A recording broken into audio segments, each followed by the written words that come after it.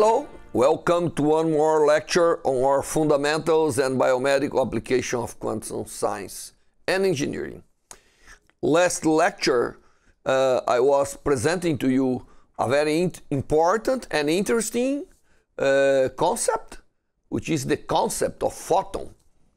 You know, light normally is like wave, and the experiments or the observations of some phenomena of nature put to us that actually light behavior like particle in many situations, and those particles of light or particle behavior of light we call photons.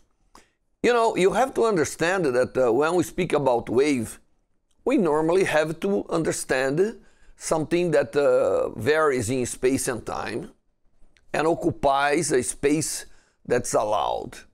This is fundamental, right? Waves occupy the space and has conditions on the boundaries that where it's confined. On the other hand, when we speak about particle, we basically speaking about momentum, which is the composition of mass and velocity and motion and energy. This is what we are speaking. If you remember, all the mechanics you learn is based on those concepts. It's based on variation of energy or even conservation of energy and variation of momentum, linear momentum, and also angular momentum. We did not input yet, or we did not introduce yet in this contest angular momentum, but we're going to do soon. So you see, we have a particle and wave that normally physics characterizes and deal with in a very specific way. But here we have something that's fully wave, and this comes from many concepts, Euler, many people around the development of science that demonstrate the wave characteristic of the light. And of course, as we learned last lecture, Maxwell explained to us waves of what? What are the waves of light made of? And then Maxwell was brilliantly demonstrate that the light are waves of electricity and magnetism. That's what we call electromagnetic waves. And this has been a solid concept for very long. Okay, now if we have to make a statement about what we did in the last lecture, we can say that after discovering that waves are like particles in the understanding of the black body radiation or the radiation emitted by heated bodies, and to obtain or to understand the Planck's law, which seems to be very well connected with reality, it explains well everything, we have to introduce the concept of photons,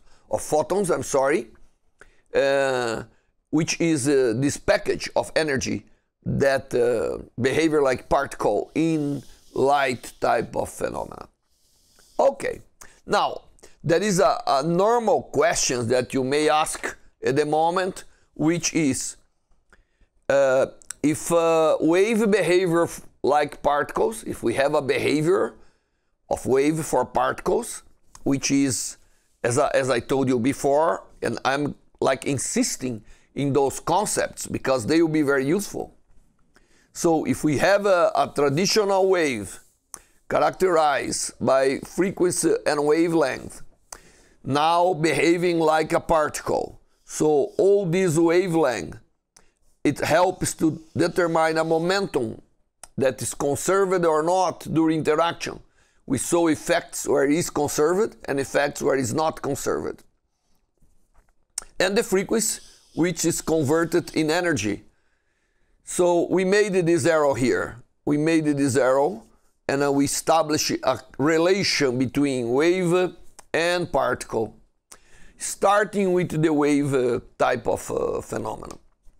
Now you may ask, which is a legitimate question, is there a arrow going that way? Or if somehow I'm dealing with particles, are they behaving like waves too? So is this a kind of common or universal behavior in nature? And so this is a legitimate question, right? Because if a wave behaves like particle, maybe particle will behave like wave. And this question is not, we are not the first one to place it. It was placed long ago by a very important French physicist, Louis de Broglie. So if we can revert the arrow, then we are like discovering a very important property of nature. And you know, in nature, normally, it is not fully asymmetric. You know, when things go from here to here, always there is something comes from there to here. And we want to know this reversibility. If when we detecting particles, are we, or when we dealing with particles or with concept of particles that normally we learn in physics, are we also having the wave behavior introduced and for some reason we did not pay attention enough or something? Okay. So this question, of course, the answer is yes, you're going to see during this lecture. But you have to understand that we observe, we're going to construct the quantum mechanics up to those concepts, but we don't know why, you know.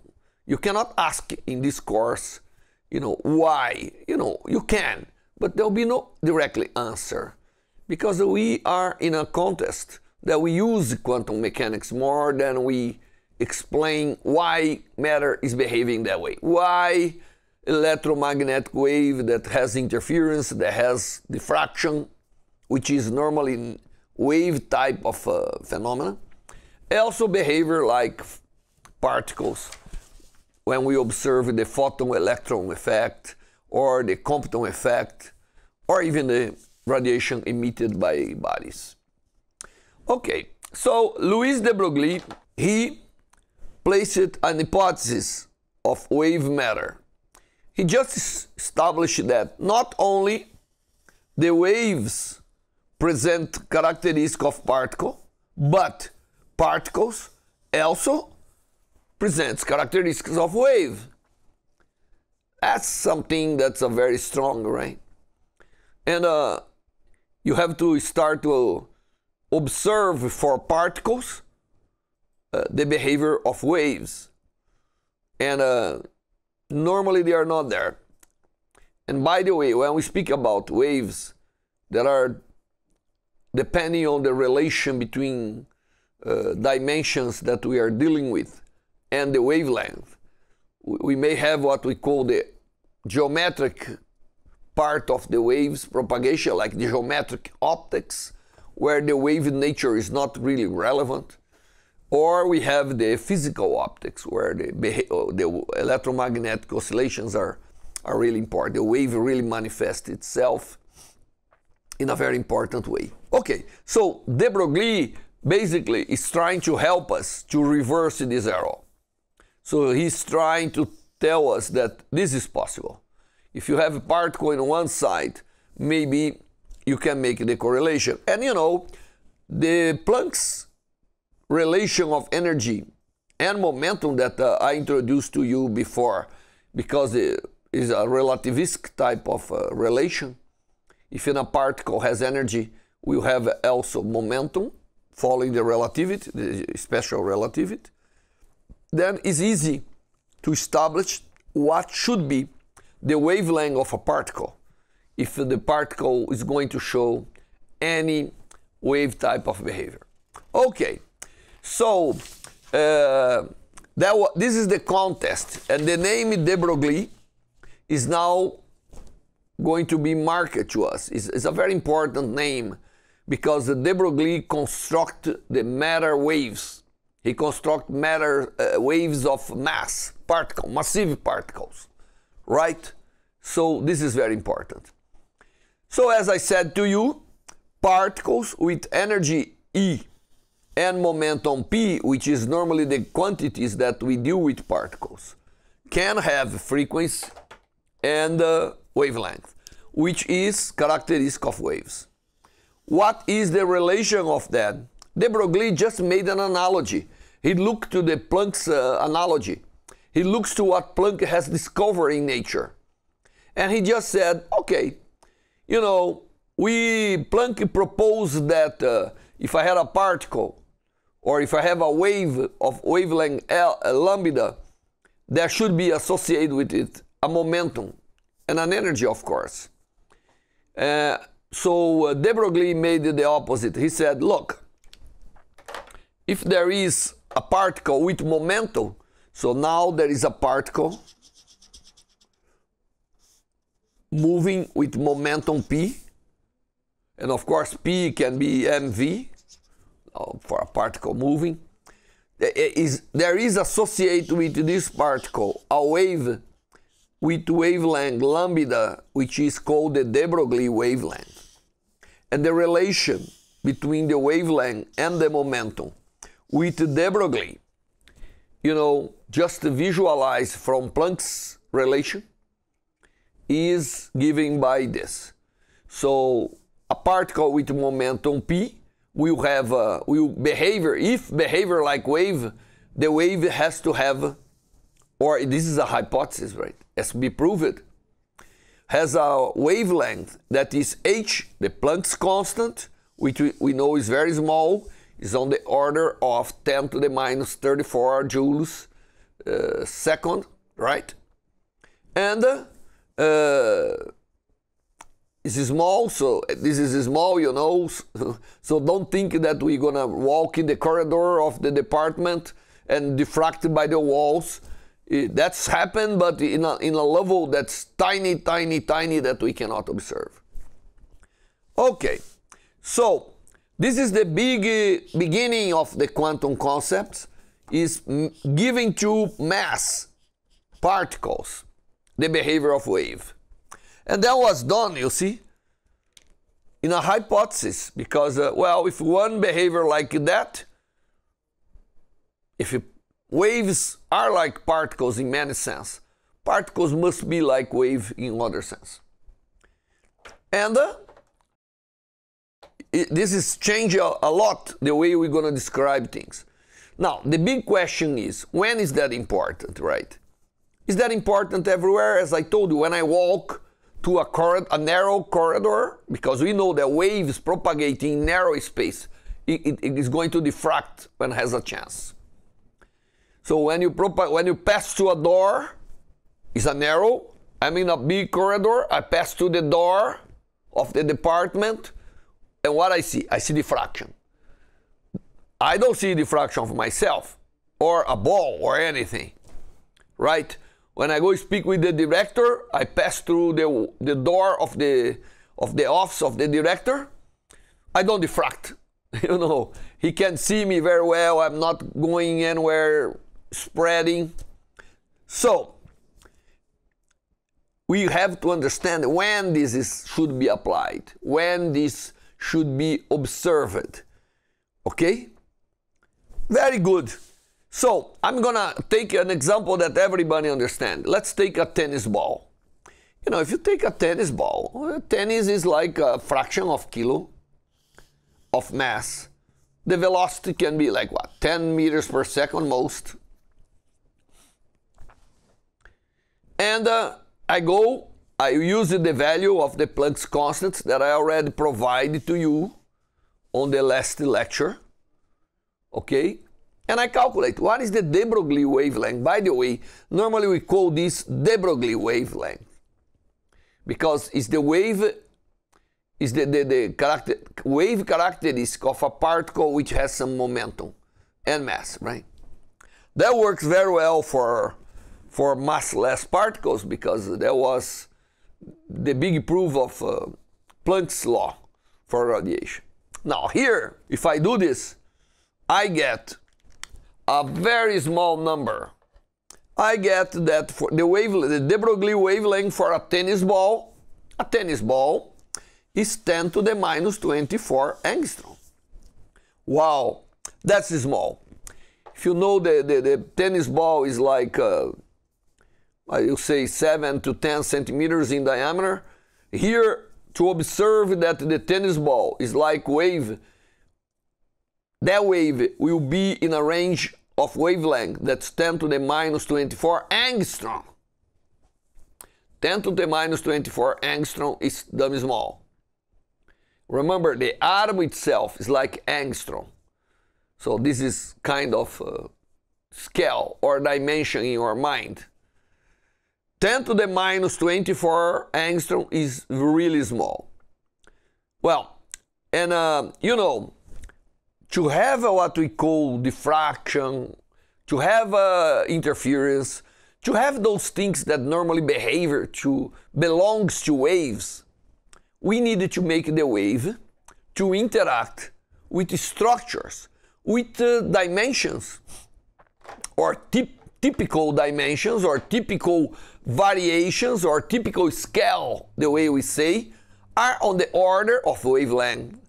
What I mean on the order means, you know, around. It cannot be many thousand wavelengths and cannot be also many 1/1000 of wavelengths. It has to be on the order. So normally when we have a wave and the wave interacts with things that are around that dimension, wow, the wave manifests itself by big diffraction.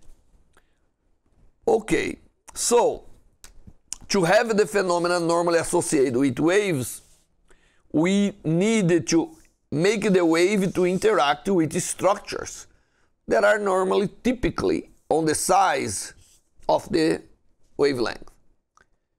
Right? Imagine a tennis ball, and the tennis ball is bouncing in a wall.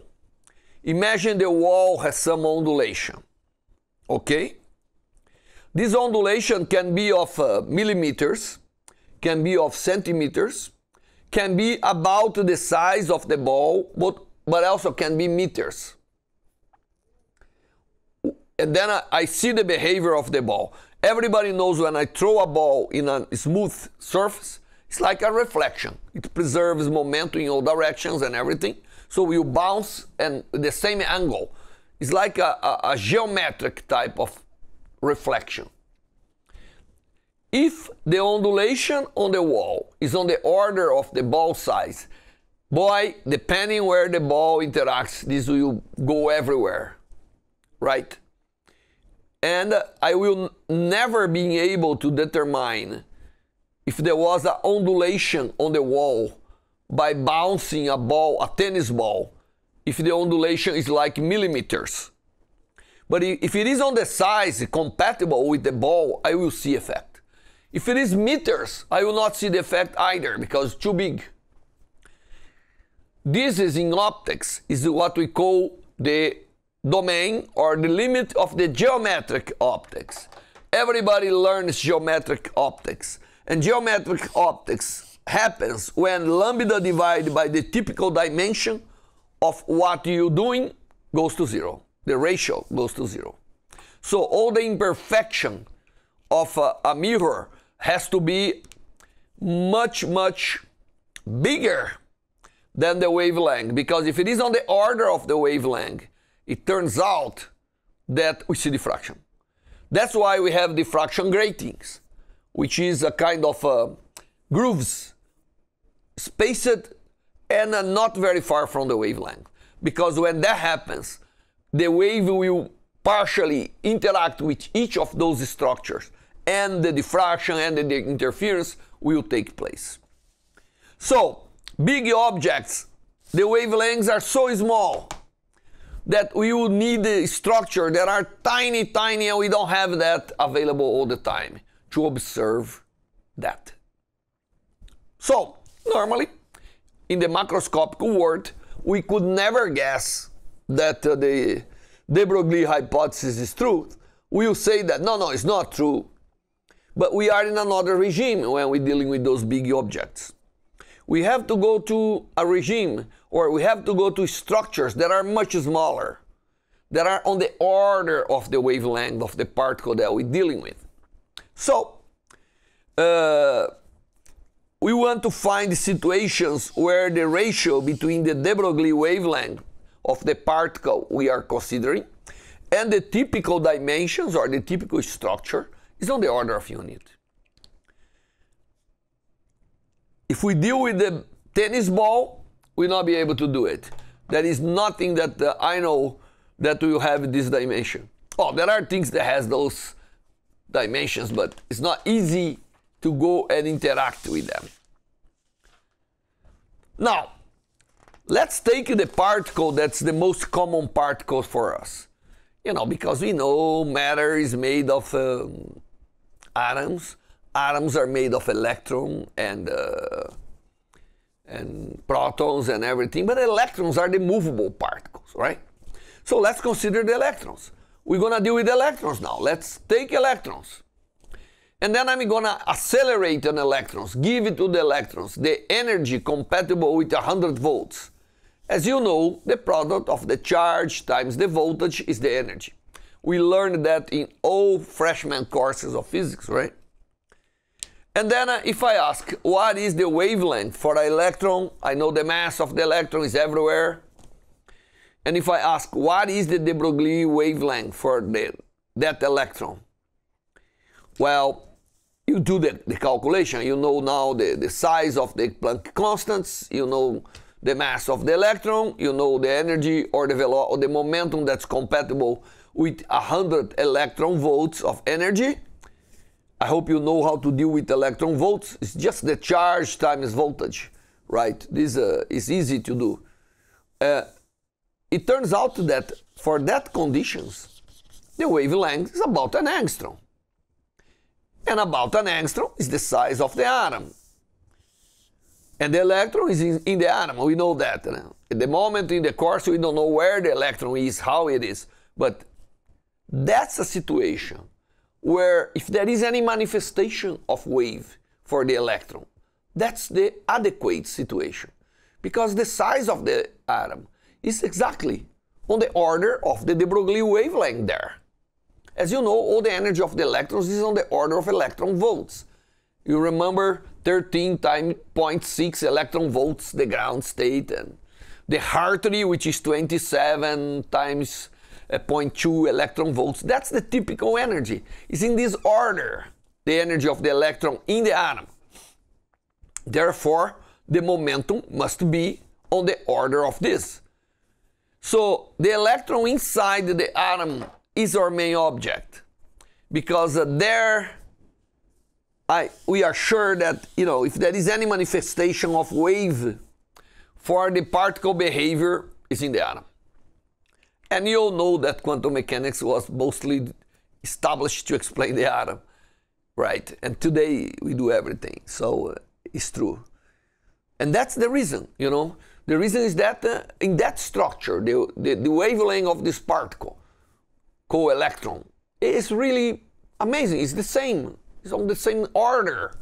Therefore, we cannot avoid treating the electron as particle when we are in the atom, or treating the electron as wave as well when we are in the atom.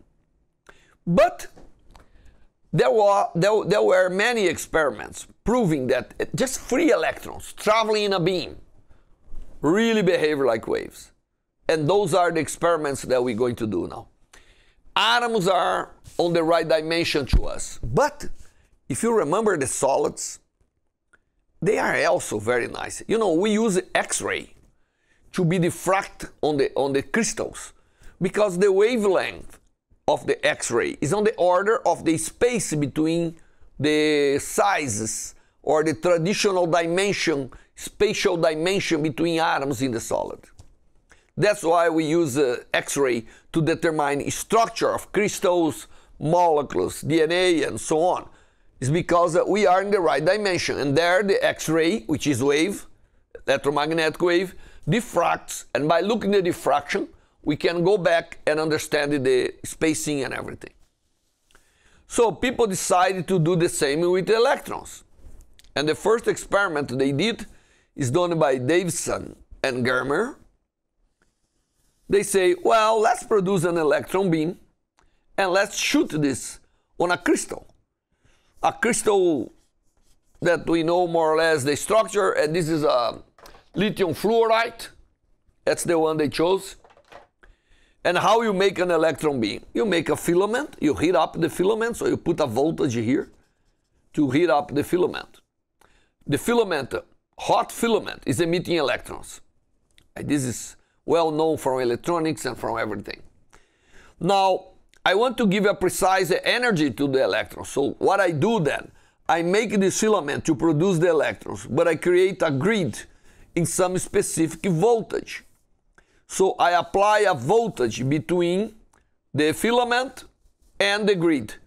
So the electron must acquire an energy that's depending on this voltage. And I put here how many electron volts I want of energy to the electron. If I apply 50 volts in this grid, electron has to emerge from here with 50 electron volts of energy and so on. And then I shoot the electrons, here comes the electron beam, boom, on the crystal surface. And from the crystal surface, they will scatter everywhere. And I put a detector that has an angle, and I measure the electrons that are reaching the detector. And I observe that I can vary the voltage, fixing the angle, or I can fix the voltage, which means fixing the energy, fixing the momentum of the electron beam, and varying the angle. Right? So I can either fix the angle and vary the energy, or I can fix the energy and vary the angle. So that means fixing the momentum or varying the momentum of the electron beam. And what do we observe? We should observe a kind of things everywhere. But no, we observe the signal that we observe. It has clear minimums and maximums depending on the energy. Remember, varying the energy means that we are varying the wavelength, the de Broglie wavelength of the electron. I fix the angle, 50 degrees. Could be any other one. And I do that in many angles too, to make sure things works well. And by varying the lambda, I see maximum and minimums depending on the voltage I put for a fixed angle.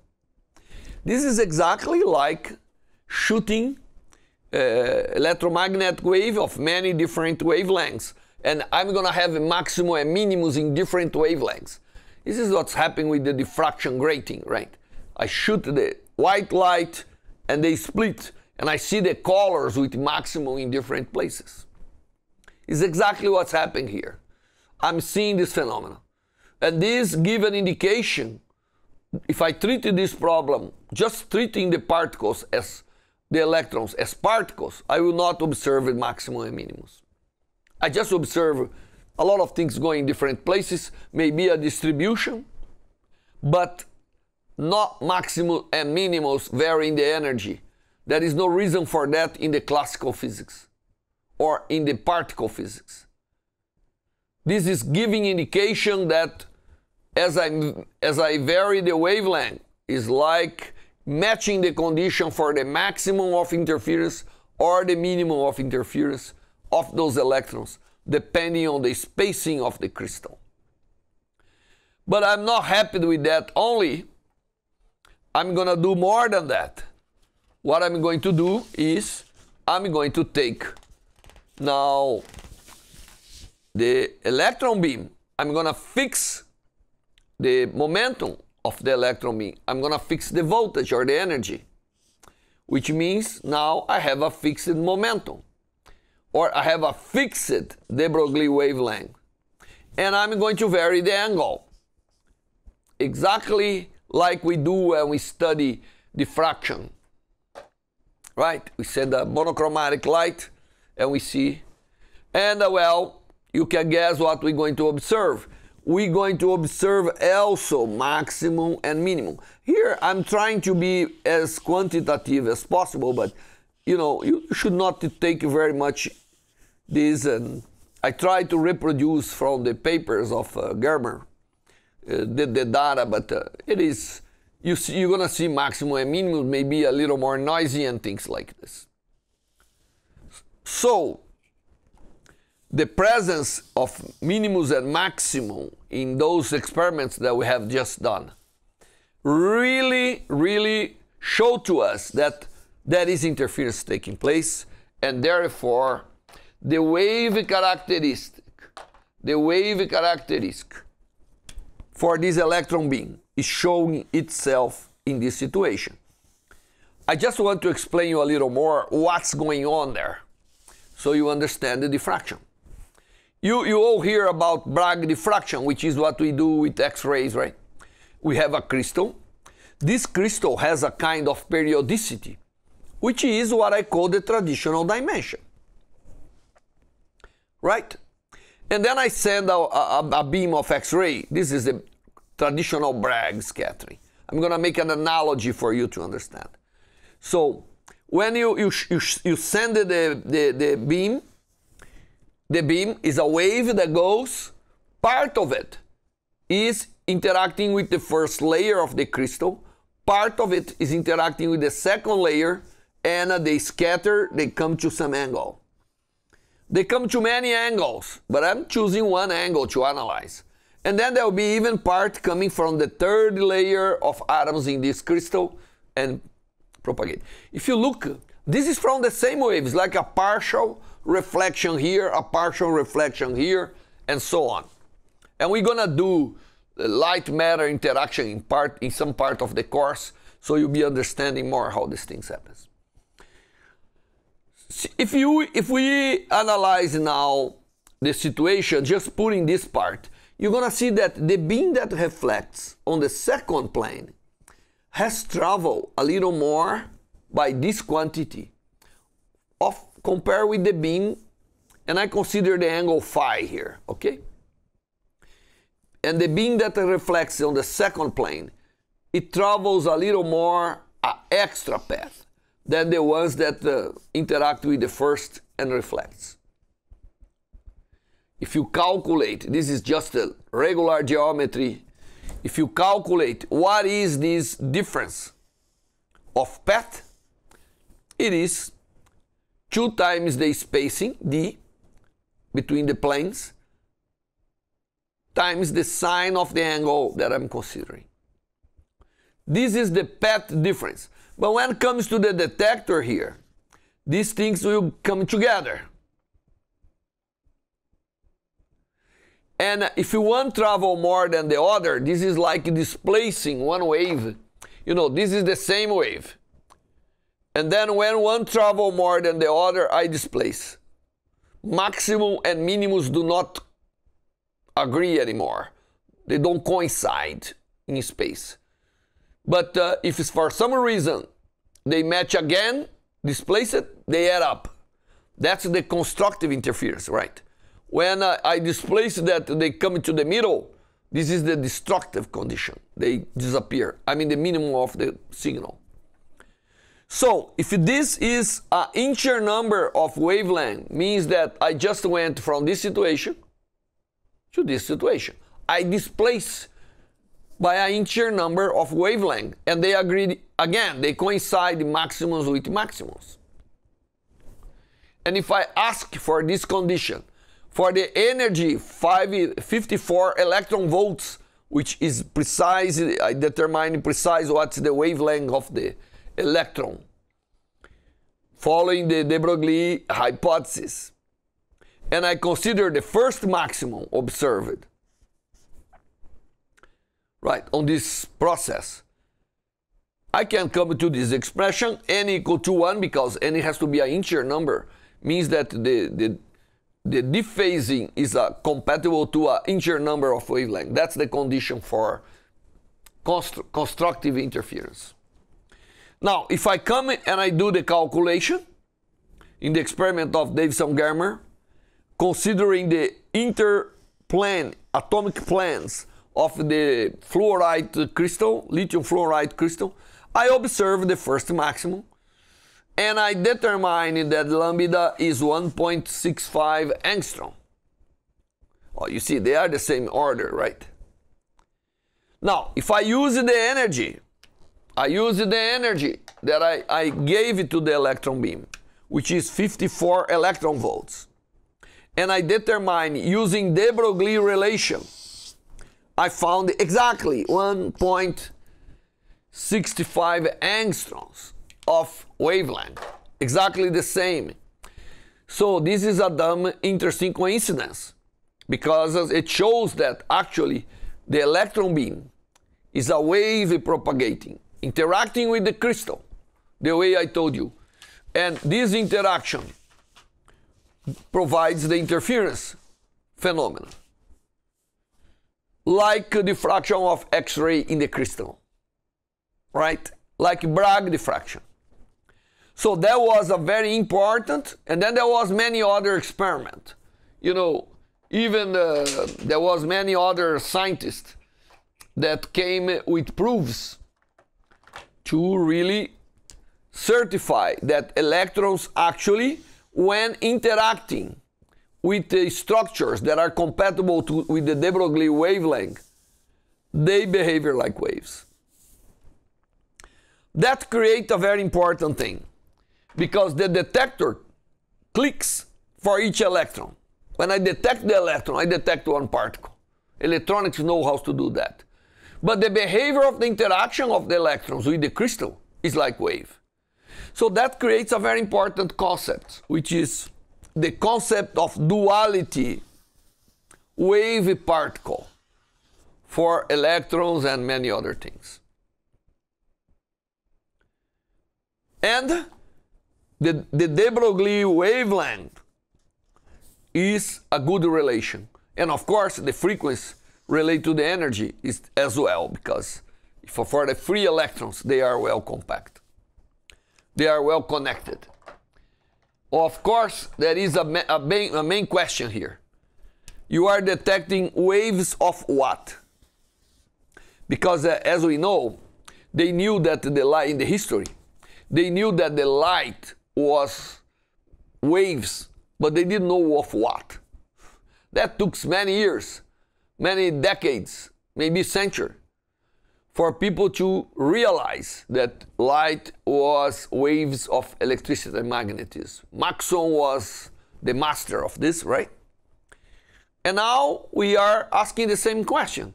If the electron is behaving like wave, we are dealing with what kind of wave? So the big question is wave of what, right? If it is a wave, but we're going to respond to this question. Wave of what?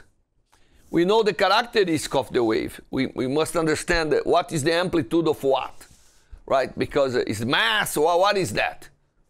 We have to understand that. But just keep this question in mind. I'm going to answer the interpretation that's given to this is wave of what. But we have a wave. And if we have a wave, we can apply what we know about wave, the mathematical description of a wave, to really construct a wave function. Because if you have a wave, we don't deal with momentum and energy only. We do with the wave, because we're going to have to deal with some description of this wave. And wave occupies more than a single point in space, right? So we have to construct what we call a wave function. And if you have a wave that has lambda and e, we know the wave is simple. As I explained to you in your tutorial or in your review, the wave is actually something that has the spatial variation and the time variation. And the spatial variation is characterized by lambda, and the time variation by the frequency. Of course, because we're going to express as a periodic function, like the sine here, a trigonometric function, we have to come with the 2 pi to work with angular quantities, not the absolute quantities of wavelength. There is no sign of meters, but there is signs of radians, and this is what we convert by writing that way. If we forget about time, this is a wave with periodicity of lambda. And if we forgot about space, this is a wave with periodicity of nu in time. So we're gonna start to construct mathematically ways of dealing with this wave, and we call wave function. So instead of describing the things by the momentum or the r, the position as a function of time, as we do with particles all the time in classical mechanics, instead of doing this, now we have to migrate to wave function. And of course, we have to know how to prepare this wave function. We have to know what conditions has to be applied to this wave function. This is what we call a plane wave. It's a wave that's everywhere in space. But we know that that doesn't happen most part of the time. The wave is localized and everything. So we gotta modify a couple of things here. But we can at least say, well, the electron, instead of having a r of t, which is a trajectory, it has now a wave function that describes its occupation in the space and time. If I consider that for the electron beam, I explain all my observation. But the question of waves of what still remain.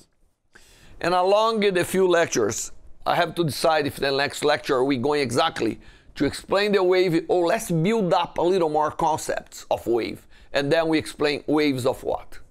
Okay? Well, very nice. Thank you for seeing the lecture. I hope you understanding well. And I see you in the next lecture. Bye-bye.